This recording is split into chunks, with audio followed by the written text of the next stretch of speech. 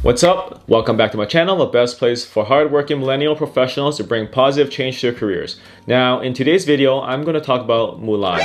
Yeah, it's my channel, so I can talk about whatever I want. But I'm going to stay true to the theme of this channel, which is talking a lot about personality, psychology, sociology, and just analysis of culture and so on. So I'm not going to stray too far away from the core themes of this channel. And I also want to specify that my discussion of this movie is going to generally steer clear of the social justice issues, right? Whether it's Liu Yifei's comments about police brutality in Hong Kong, which she pretty much condoned, or the lack of representation on screen, off screen, and all that stuff. I'm gonna touch upon those, but they're not gonna be the main focus of the review of this movie because, the fact of the matter is it's a whole, number one, it's a whole can of worms. Number two is like, well, I'm just not very attracted to this kind of discourse, right? A quick comment about the movie. I decided to watch it bootlegged because I did not want to support Liu Yifei because of her comments about, supporting the Hong Kong police. But at the same time, I am anti-rioting in Hong Kong. So I'm pro-protest, anti-rioting. I'm pro-police enforcing the law, but I'm against police brutality. So it's a very nuanced, more of a centrist position. And that's why I'm comfortable of boycotting it, but at the same time watching it.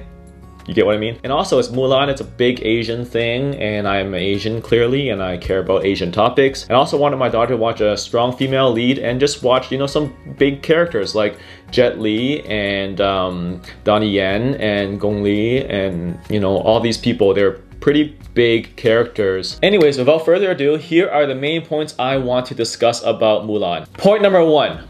Liu Yifei seemed to have missed the memo that this movie is about Hua Mulan and not Xiaonongnu. Basically, Liu Yifei, she became famous because of her character as a Xiulonglou way back, I think it was like almost 20 years ago. And for those who don't know who Xiulonglou is, the translation is literally Little Dragon Girl. And Little Dragon Girl is pretty much the legendary character from Gamyong, who is pretty much the C.S. Lewis of China, right?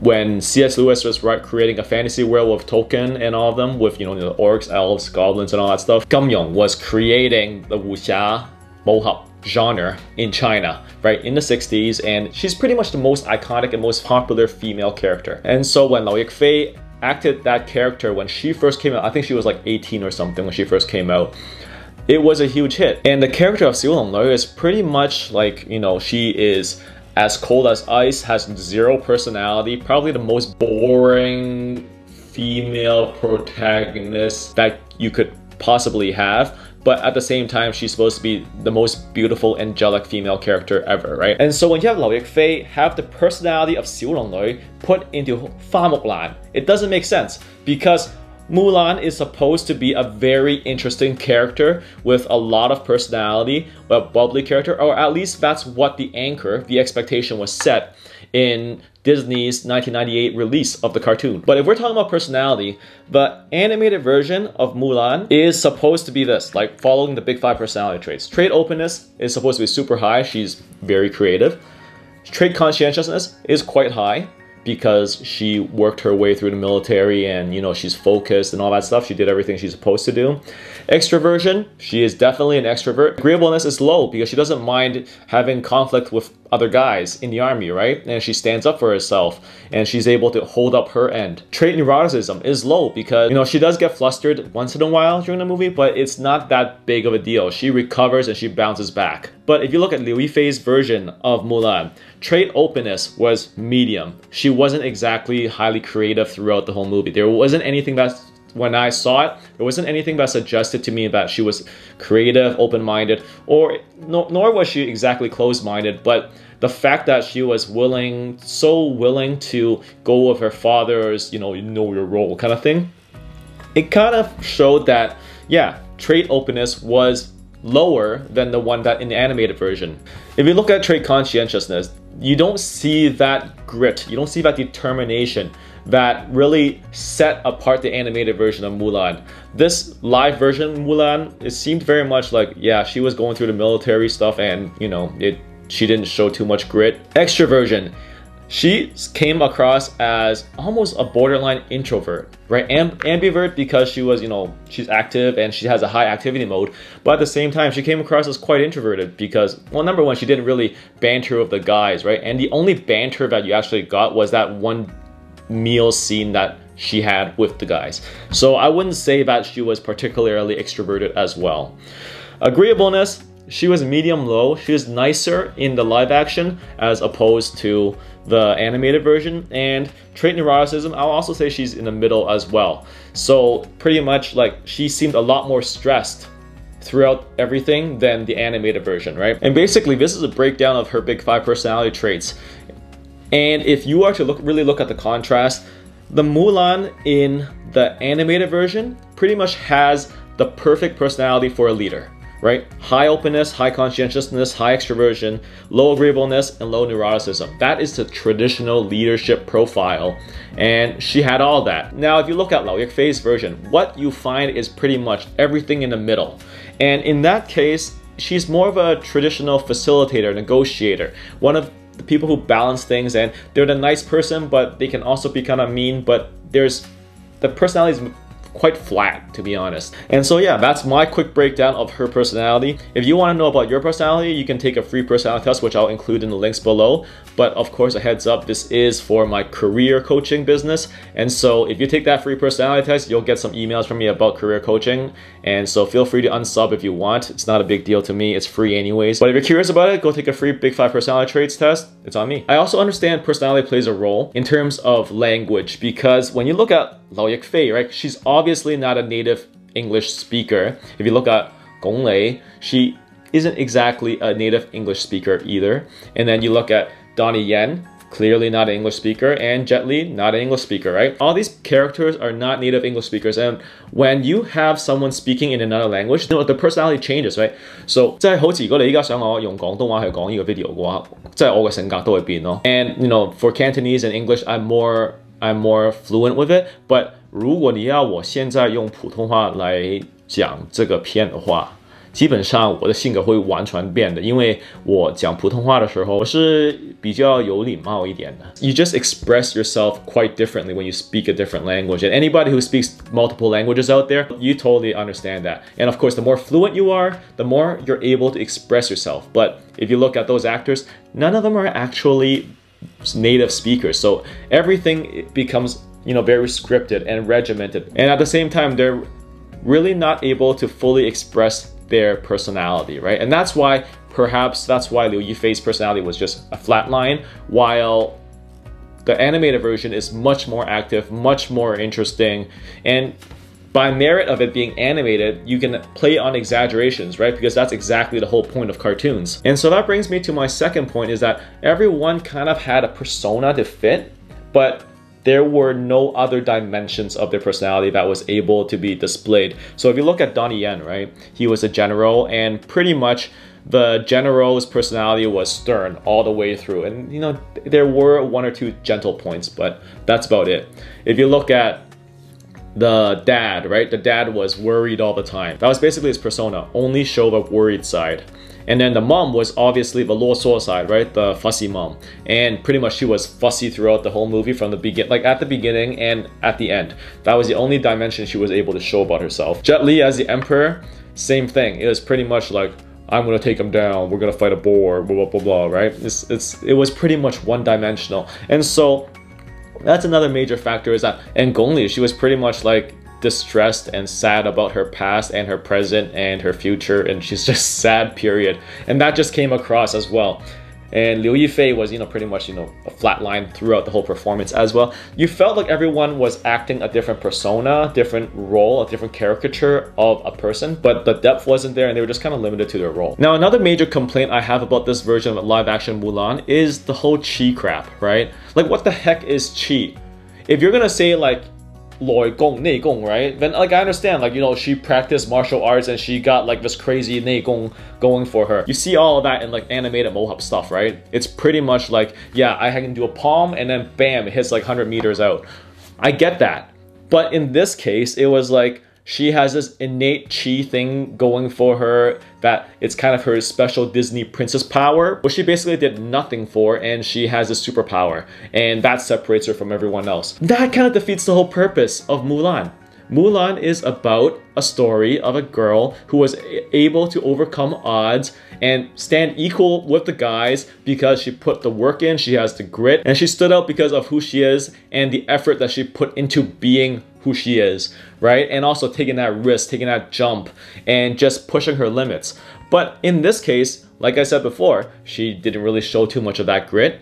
And also, she has this super innate power that justifies her superpower of kicking butt, right? And I don't think that's really helpful as a message. So I'm showing this to my daughter, and it's like, what am I supposed to tell her? You either have it or you don't? Or should I tell her, you put the work in, you can stand equal to the guys, right? And that's kind of the message you want to give the kids, but at the same time, with your super innate chi power, right? It's like, yo, either you have it or you don't. And there's nothing you can do about it, right? And so it goes into that whole growth mindset thing, right? By actually taking away her superpower, you actually give her that personality, that depth of a character, rather than just some person born with chi who can like take out people and stuff, right? Or turn into an eagle in the case of Gong Li. The third major complaint I have about Mulan is that growing up, I watched Once Upon a Time in China with Jet Li, and I was a huge fan of him, like dun, dun, dun, dun. Like, you know, like that is like, my friend Colin McGuire wrote a paper saying how that Once Upon a Time in China theme by Lam Zichang is pretty much the Chinese anthem for martial arts, or the Chinese overseas and transnational anthem for their identity. It's an iconic song. However, in this movie, I honestly had to look at the credits to know who Jet Li was. And if you're gonna have Jet Li as the emperor, the only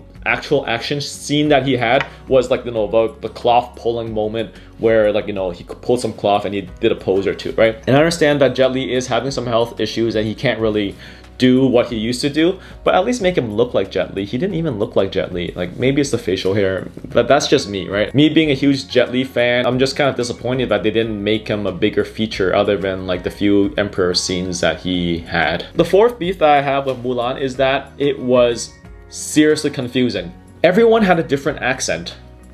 English accent, right? Everyone had a different Chinese English accent, and it's like, okay, Liu Yifei's, she has her own you know, mainland English accent, and then you have Donnie Yen with his Hong Kong Chinese accent, and then you have Gong Li with her accent, I don't know what it is. Then you have Jet Li, who has a Chinese accent with a lot more years of experience under it than Lao Yifei, and so it pretty much like threw me off. And then you have some people who were speaking like perfect American English, and then you have some people who are speaking like fake Chinese accent English, and it just kind of felt weird. It didn't work, it didn't mesh, because geographically, if you're in the same town, if you're speaking English, at least like have the same English accent, but maybe that's asking too much. Another thing was that it was filmed in northwest China, and it's pretty much where the Uyghurs lived. And I don't know if you follow the news or not, but China's under a lot of heat right now with the Uyghurs being imprisoned and going through re-education and all sorts of programs. I don't know the details of it, but one thing I could say is that the Uyghur representation for the northwest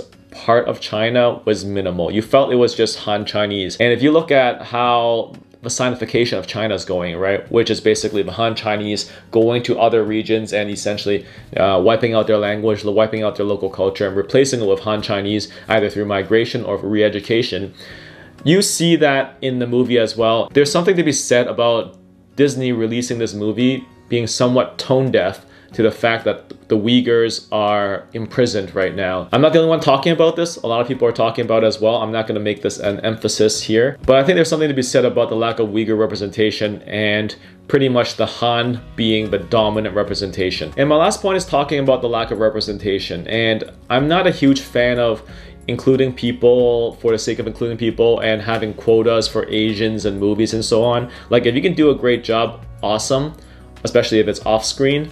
But what clearly shows is that the direction for the filming off screen totally neutered any personality or any cultural expression in terms of the people on screen. So, or maybe it's Lao Yifei's lack of acting skill, or maybe it's the off-screen cast who are projecting their visions of an Oriental Chinese thing and then creating a bastardization of a Disney movie of Western projection on Eastern culture, and then trying to appease the Chinese market but not making it Chinese enough. And they start reciting platitudes like honor, courage, the honesty, dignity, truth, 真, right? And then there's also, at the end, they brought in the idea of how, 孝, or 효, right, if you're Korean. Another thing I couldn't take was they translated how as devotion to family when there's an actual perfectly fine term for it called filial piety, but I guess that's asking too much for a lay audience as well.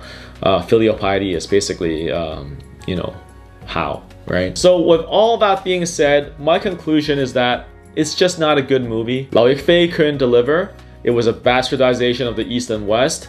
It was confusing in terms of the geography, in terms of the language. The personality that was expected and the personality that we were given was not consistent. People were one-dimensional. They were reciting platitudes, and any depth was pretty much washed out in whatever process that was done in the making of this movie. The whole chi superpower crap needs to go because that takes away any credit on the part of Mulan. The big feature characters like Gong Li, Yan Zidan, they didn't have their time to shine. And all the side characters in the army, they were kind of interesting, but you know, they didn't really hit the spot. And so in this video, I think I steered pretty clear of the social justice issues, right? I addressed it at the get-go. Police brutality, no. Protesting is okay, rioting, no, and enforcing when there's rioting is okay, right? But Lau Yifei's position was pretty much like, you know, go Hong Kong police, beat them up, right? And that's a huge no from me.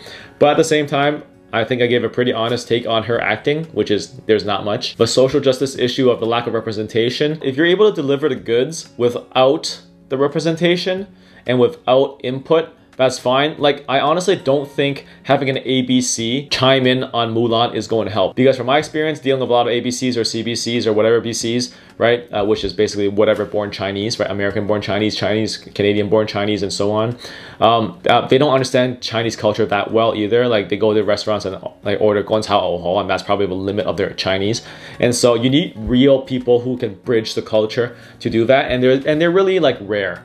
Right, and a lot of them are not in the film industry either. So, like, I don't think finding representation is actually going to help too much unless you really find that rare talent who can actually bridge the stuff. And also, there's that huge bamboo ceiling, right? If you bring an Asian into an American team, and that Asian is like a kind of like a cultural in between, or someone that's like, you know, just purely from China or purely from the East, what's going to happen is that they're not going to be able to communicate very well with the American team. And being a Chinese person who was raised in my family and taught to be humble, meek, and quiet and speak up when it really matters, and you work with a bunch of Americans who love to talk anyways, leadership in America is perceived to be like, no, talk and being extroverted, but leadership in China is perceived to be introverted, right?